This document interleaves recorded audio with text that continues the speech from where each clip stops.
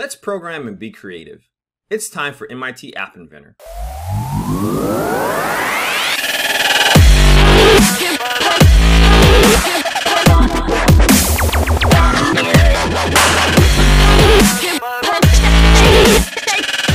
In this video, we're going to continue our journey on creating our basic dice game for AP Computer Science Principles, Big Idea 3, Algorithms and Programming. We've currently covered 3.1, 3.2, which was variables and data abstraction. In this video, we're talking about Big Idea 3.3, which is mathematical expressions, and Big Idea 3.4, which is talking about strings. Here is what we're going to build out, and we're going to build some stuff that fits to these two big ideas today. But let's look at these big ideas.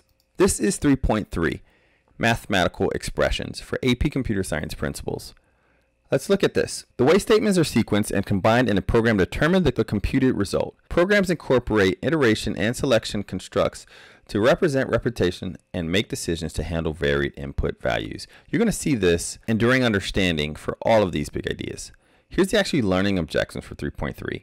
Express an algorithm that uses sequencing without using programming language.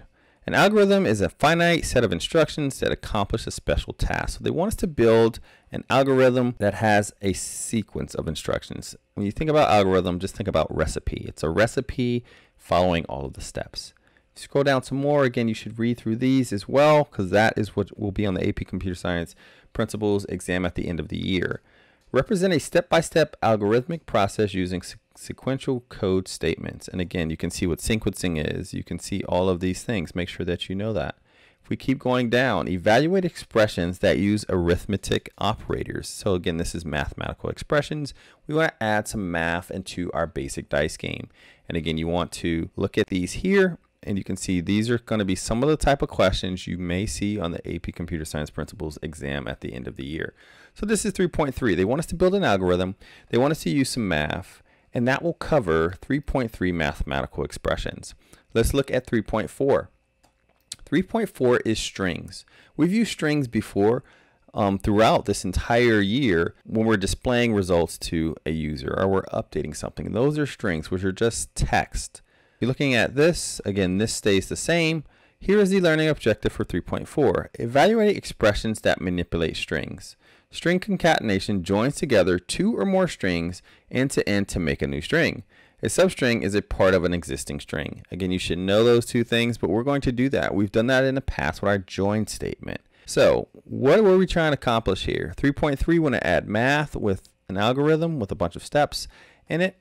3.4, we want to make sure that we join some strings together, which is called concatenation. So over here, back on our page, here's what we're doing for 3.3 and 3.4. We're doing dice sum and the dice rules screen. So here's the dice rules screen. We're going to give everybody that so they can know how to play game. And then we're going to update some stuff in here. We're going to make an algorithm that calculates the money that you win or you lose, which has math in it. We're also going to update the sum is 8. We're going to use math to get these two numbers and just update this with the string. We're going to concatenate it to say the sum is and give that value. So that's what we're going to do. It's going to be a really quick video. And the next video, which is talking about conditionals, we're going to cover the dice rules. And 3.7 is nested conditionals, which is an if inside of an if. We're going to finish out this game. So for this now, this is going to be a quick video on making another screen just to give the user the dice rules, and we're going to handle an algorithm with money and the sum. So let's get started. Here we are on our basic dice. You can see we created the button before. We have play game, we have this, and let's refresh this so you can actually see it. I'm going to connect my emulator. So here you can see we have our basic dice game. Now, dice rules, we're going to do that in this game. When we click on it, nothing happens. We're going to cover that. We did fix play game though. So you can see here's the codes that we created in the past. We're going to modify these a little bit today. And here's our screen. So if I click on roll them, remember we added some sound effects with the list for data abstraction from 3.2.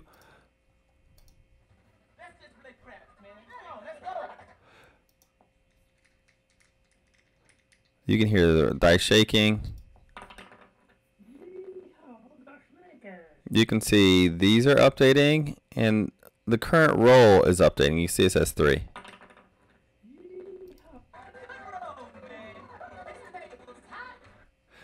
we're going to update the sum. The sum is actually not right. If you look at this right here, this should be, the sum is 10. This never updates. So we're going to update with that. So that's where we're going to go.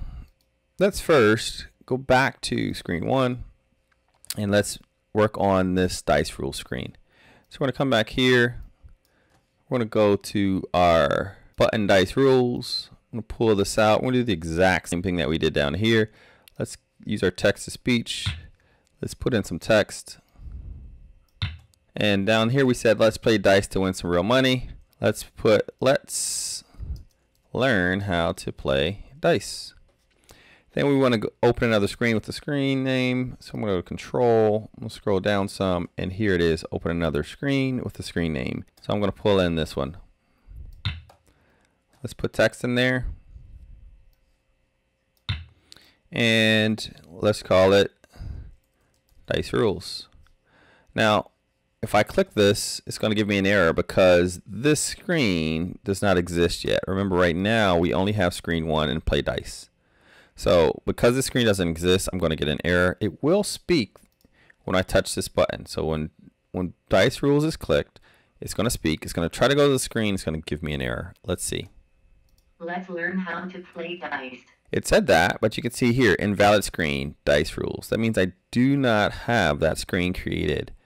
So let's do that. Make sure you type it exactly the same way. So I'm just going to copy that and click on Add and paste that in and click OK. So that created my Dice Rules screen. I'm going to go back to screen 1. Now, if I click on this, just showing you the code, go to Dice Rules. Let's learn how to play dice. So you can see that gets me back to this Dice Rules place. So let's go ahead and design this. Now to design this, let's go back to our class page. We have this little image and we have our little background. We have the home button and we have the play dice button. You can see I'm going to need some media. I need the home icon and I also need this image here. I give you that here inside of media needed. So you can go ahead and download these two things. I already have them. So let's come over here. Now, first thing I want you to notice, if you come back over here, we're making this screen sideways. We've not done this before, but you can force the screen to be portrait versus landscape. So if we come back over here to make this, if we look at the properties for our screen, or again right here on our screen, you know the top we want to change. We don't want it to say Dice Rules. We've done this before. Let's give it a space. So Dice Rules. And I think we called it Basic Dice. So Basic Dice Rules. Now, screen orientation says unspecified, so it'll be the default, but I can force it to be portrait, always, or landscape. And so you can see over here it looks weird, and I could rotate the screen, and that would make it in my emulator. But this is saying I only want this screen to be landscape, and that's what we're going to do for this, just to show you a little bit different. So our background image, we already have that. I'm just going to do casino background. Now, if we look at this over here, we have an image in the middle. We have a horizontal arrangement at the top with a button and our home image in there. So let's go ahead and pull in the horizontal arrangement. I'm going to make the screen none. Come back up here. I'm going to put my image in there, which is going to be IMG home. I'm going to make it clickable. And I'm going to upload the picture that we just downloaded, which is our home icon. Now that's way too big, so let's make it something like 30 pixels for the height and 30 pixels for the width, and I'll do scale picture to fit. Now next to that, we want a button. This is going to be, if you look back at it, BTN play dice. So we're going to give them a button to get them straight to go playing dice after they read the rules. So BTN play dice. Again, you can fit this however you want. I'm just going to match kind of the picture, and it's yellow. I'm going to say play dice. I'm going to make this rounded. I might make this a little bit bigger and bold. So there you go. The other thing we need is a image underneath it. Now this image is going to be the dice rules image that you just downloaded. So I'm going to upload that. So there we go. And so you can see it's really big. Let's just make this like, let's use percent here. And let's say 75% for the width and height. Let's just see how that looks. So there we go. Only thing I really need to do is I want to center my layout here. So I'm going to do align horizontal center, and let's refresh our screen. It's doing some weird stuff here. So for this, let's go back to automatic scale, and let's say 90% for the width. Not 90 pixels, 90%. Make sure you do the right one. That's a little too much. Let's say 80%. So there you go. So that is that. We haven't coded it, but let's also add in, as always, let's add in our text-to-speech. So this screen is pretty much done. We need to code our home button. We need to code our play dice button, and we can use text-to-speech. Let's come over here. Let's do our home button really simple. And I did not name that, which I should have. This should be IMG dice rules, so I know what that is. Inside of here, let's go to our home button, pull this out, and what we're going to simply do is go to control and pull in our text. Now to go home, we want to make sure we type it just like this, screen 1, capital S, screen 1. Really simple. Button, play dice, same thing. Pull in our another screen, put in our text. We want to type exactly like this, play dice with a capital P and D, play dice. Now as always, we like to speak, so let's put some speaking in there. And let's just say ready to play dice. And over here, let's just put one up here. And let's just say going home. So those two pretty much done. If we wanted to, we could turn this to clickable, make sure clickable is on. And if someone clicks on this image, let's just speak and we'll say, these are the dice rules. Are you ready to play? So I'll come back over here to this and let's rotate this a little bit more. There we go. So everything on here should work, and we can go over to our play dice game now and work on the mathematical algorithm that'll work with our money. But let's just test out the dice rules screen. So on here, These are the dice rules. These are the dice rules. if I click, Are you ready to play? and you can see I'm going to click on Going home. It took me home. If I click back on dice, Let's learn how to play dice. that works. If I click on this play dice button, Ready to play dice. and here you go. Now again, I can rotate this. Now let me show you. This screen didn't automatically rotate. So let's just change the screen orientation to portrait. Also, what you did not notice is we don't have a home button here. So we need to add that. And we're going to add that up here with our money. So what we're going to do first, let's add in our home button. Pull this in there. Horizontal arrangement. Let's make that with fill parent. Let's go ahead and put in our image inside of here on the left side. We're going to rename that IMG home. We already uploaded the picture, we just did, so I'm just going to select that. And again, let's make it 30 pixels by 30 pixels. And I'll make it clickable and scale. Now for this, I'm just going to get rid of this background. And actually, you know what? Let's make the background the same color as the money. So I'm going to make the horizontal arrangements background color that kind of dark gray. So there you go. All right. So we just need to code this guy and then we can navigate around. Really simple image, and I can pull this out, but let's use the backpack. Remember, the backpack, you can copy code from other screens. So just like this is going to take us home, we can actually come over here to our dice rules. we have an image home saying going home, and it has this. I'm just going to simply drag this and put it in our backpack. So now that code is saved and I can pull it out on the other screen. So if I go back to play dice, I have an image home and I can simply pull this out. Now here's the issue. When you're pulling out code, you got to make sure you have all the stuff named the same and the same components. Right here, it's saying component does not exist. What does that mean? That means if I look over here, I do not have text-to-speech. We did not add it to our play dice game. So let's just simply add that and drag this in. If we go back over here, the error disappears.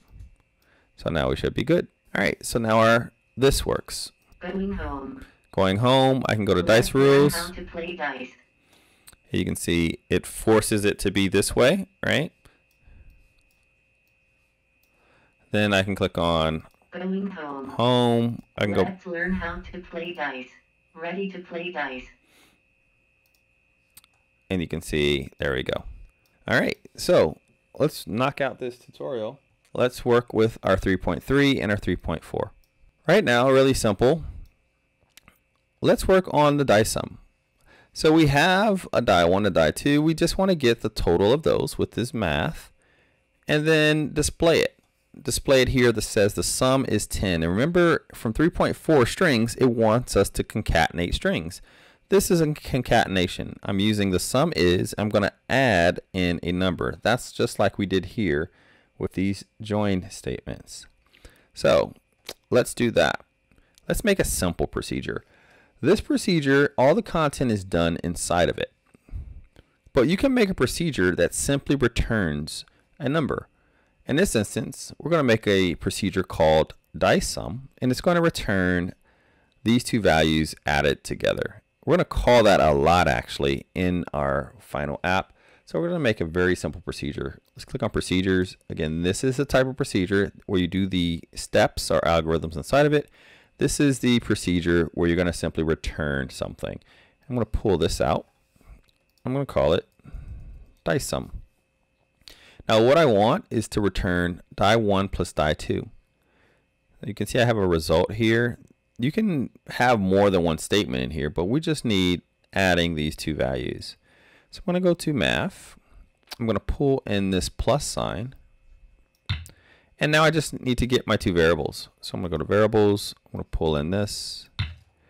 And I'm going to do die 1. Go to variables. I'm going to pull in this. And die 2. So whenever I call this, it will give me whatever die 1 is plus die 2. And that is our sum down here. And I simply want to update this sum. So I need to grab that label. Remember, this is a label down here. We typed it into this value, which is for text. Remember, your properties values you can update inside of App Inventor. They are the green blocks. So I'm going to go to this label sum, and I want to update this property. So I'll come here. I'm going to find my label sum. Here's our green blocks. I'm looking for text. You can see there's a light green one, which means I want to get the text. The text currently is the sum is 10. I don't want to get that. I want to change it. So the dark green one is here. Label sum set text 2. I'll pull that here. Now here's what 3.4 was talking about. Concatenation, joining two strings together. I don't just want to put the dice sum in here, because if I do, it's just going to say 10. And let me show you that. Click on procedures and I put dice sum inside of the sum. I'm going to lose this first part. The sum is. So let me just click on roll. So you can see 5 plus 5 is 10. If I can roll again. 5 plus 3 is 8. So I'm just getting 8, which doesn't make sense. So I want to perform a string concatenation. That's what we're using when we do our join statement. So I'm going to go to join text. Pull in my join. I'm going to put the number as the second part. I'm going to put text in front, and I'm going to say the sum is with a space. Now if I do this, you can see the sum is 8. 4 plus 4. 4 plus 2, the sum is 6. So really simple with one little procedure that we've made and some string concatenation, we have updated that. Now what I want to do is I want to make a procedure that updates the display. You can see we're doing all these updates to labels here inside of roll die. Let's just make a simple one place procedure, update display to user. I'm going to pull in all of my updating of the display. So this is updating the image, this is updating the image. I'm also going to pull in, I'm going to pull in these guys. And I got one more, so I'm going to move this up, and then I'm going to pull in my current role. So inside of my update display to user, I'm updating the label current role, which is that. I'm updating the label die1 and die2, which we still have in there. We're not showing it, they're hidden. So we actually could just disable these guys. And I'm going to double click it to hide them. We have our two images that we're updating, and we're updating the label sum. So we have now this procedure called update display to user. Inside of my roll die, all I'm doing is rolling the die. I'm updating the values, and I now simply need to call update display to user. And there you go. Now we should test to make sure that it still works. So you can see this is now working. All right, last part, remember 3.3, mathematical expressions. It wants us to build a procedure that has a sequence of steps and also uses mathematical functions. We're actually already using math right here, but this is just one step. We actually want to build a sequence of steps. So we're going to deal with this up here, our money. We're not coming up with the dice rules right now and actually full-fledged game. We'll do that in the next video, which 3.6 conditionals and 3.7, which is nested conditionals. We're going to finish this out. But right now, let's just create the structure for us to win or lose money. Remember back on our unplugged activity, if we go look at that, when I was teaching you how to play dice before we actually made this dice game, we had certain rules. And you can see here are, if you win on the first roll, you win $20. If you win after the first roll, you win $10. If you lose, you win $5. So let's come up with this in a procedure. That way it can update our money when we do build out our full game. All right, so to do that, first thing we're going to need is variables, which is 3.1. We're going to need a variable to hold our money. So I'm going to pull out a variable and call it money, and let's make it $100. Now, let's make a procedure, and let's just call it update money. And pull this out, and let's call update money. Now, to update the money, we need to know if the player wins or loses. So we're going to need input. So I'm going to click on the little blue settings. Any block that has a blue settings block in MIT App Inventor, you can add or modify that block. Right now we have no inputs, so I simply want one. I'm going to drag this from the left and connect it there. And inside of here, I'm going to say player wins. So if the player wins, then we will do those certain rules, or else we'll take $5 away from the total. So we're going to need an if statement. Now, conditionals and if statements are the next unit, which is 3.6, but follow along with me here. We're going to use 3.6 to really come up with the dice rules and finish out the game. So we're going to need a conditional, which is an if statement. I'm going to say if the player wins. Now, if we go back to our unplugged activity, the player can win in two locations. He can win on the first roll, he wins $20, or after the first roll, he wins $10. So we're going to do a nested conditional. Again, that is 3.7 for AP Computer Science Principles, but follow along for now. We're going to use 3.6 and 3.7 to actually finish out this game. So if the player wins, there's two things that can happen. I'm going to need another if statement inside of there. I need to know if it's the first roll, because again, if we look back here, if it's the first roll, they win $20. If it's after the first roll, they win $10. So if, and remember up here we have a variable called current roll. So again, this shows the importance of having variables and making sure those variables are named accurately. So I'm going to go to math. I'm going to pull in my block here, go to my variables. I'm going to say if the current roll is equal to 1. If the current roll is equal to 1, what do I want to do? I want to add 20 to our money. So I'm going to come up here and I'm going to go back to math. I'm going to come back up here. This time I'm going to get whatever my money is, and I'm going to add, go to math, and I'm going to put $20 in there. So inside of here, if the player wins, inside of that, I know the player is 1. If the current roll is 1, add $20 to it. Our other thing is, after the first roll, they win $10. So inside of here, I'm going to click on this blue settings, click on else, and I'm just going to duplicate this block and change this to 10. So let's read this so you can understand it. If the player wins, if it's the current roll, they win $20, or else they win $10. So this is a nested conditional. And again, we'll go over more of this in 3.7 when we finish out this basic dice game. So that's handling the winning. And as you can see, we have a sequence of steps, which was 3.3. Have a sequence of steps that includes arithmetic operators. That's what we currently have. We have a sequence of steps that has arithmetic operators. Now we have to handle lose. Over here on our unplug activity, if you lose, you just simply lose what you bet, which is $5 a game. So I'm going to, if I don't win, I lose. So if player wins is all this, or else you lose. So I'm going to click on this little blue settings icon, pull this out, and down here, let's just go money. I'm going to go to math. I'm going to get my subtract signed. I'll get my money out,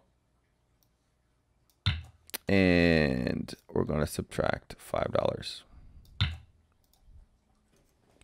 There you go. So this is a sequence of steps that uses arithmetic operators. That's what 3.3 mathematical expressions is all about. 3.4 strings was about string concatenation, and we're doing that a bunch of times inside of here. So let's test out update money. We're normally going to update the money inside of check win or lose, which we will build in the next video, which is 3.6 conditionals. But for right now, let's just say every time we play, we're going to subtract $5. So I'm going to do procedures, update money. Did the player win? For right now, we don't have a way of checking that, so I'm just going to say false. Now, when we update the money, we need to update this label, right? You can see the label is right here, LBL money. Again, it is a text property, and we're going to use string concatenation on that. So I'm going to click on LBL money, and I am going to go to my text. Now, I did update display over here, but since all of our money is here, I can just update it here. Again, it is your preference. I'm going to do my string concatenation here. Pull in this. This is going to say money. And I'm going to do a space with a $sign. And then I'm simply going to get the money that is left. So now, if I press this, right now we're saying we're losing all the time. We're just going to lose the $5 that we're betting. This should update, and I should see this go to $95. Let's see. There's 95.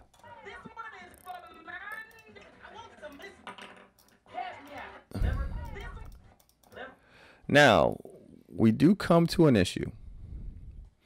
Let's say we get to $5 left.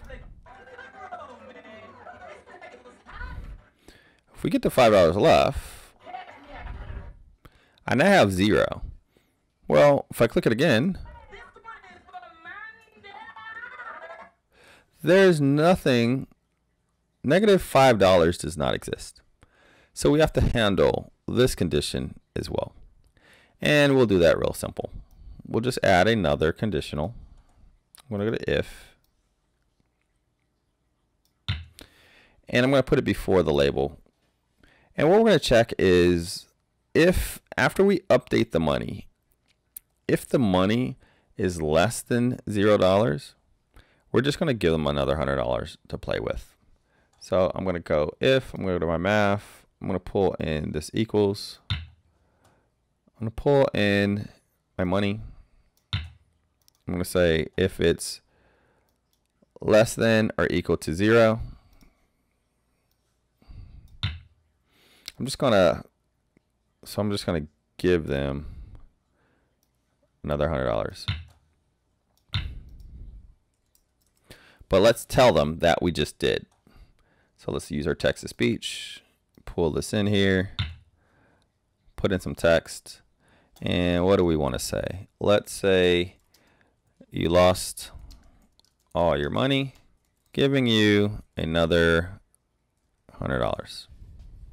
All right, so there we go.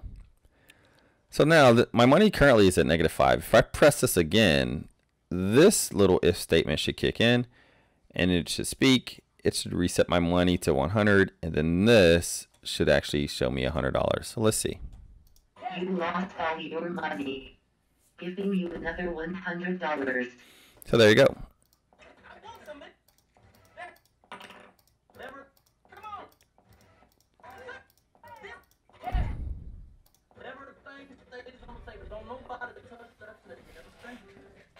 So now we got $5 left. If I click it again, you lost all your money, giving you another $100. So let's check something else. Let's check that the winning is happening. So right now, again over here, we're passing in false. So when we come into update money, player wins is false. Does the player win? No. So it comes down here and it subtracts. Let's check inside of here. To do that, I want to reset because I want to see if the current roll is 1, does it add $20, or else does it add 10? So first, let's go to connect. Let's do refresh companion. That way, my current roll right now is going to be 1. I'm going to change this to true. So I'm saying update money, player wins is true. Comes over here. It should do this part of the code. So let's roll.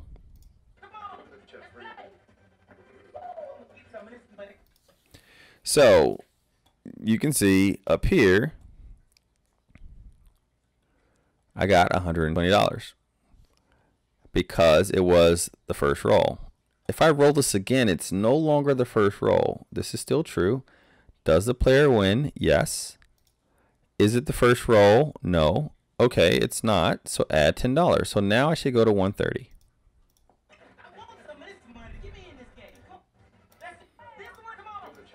So you can see that's working. And here, if I turn this to false,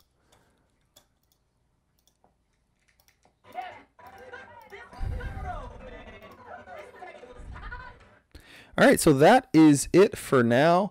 We have just covered Big Idea 3.3 mathematical expressions and Big Idea 3.4 strings for AP Computer Science Principles, Big Idea 3 algorithms and programming. In the next video, we will cover Big Idea 3.6 conditionals, where we'll handle our dice rules, and 3.7 nested conditionals, which we kind of did here, where we will do checking roll 1 versus the other rolls. We are done for now. Head over to the next video.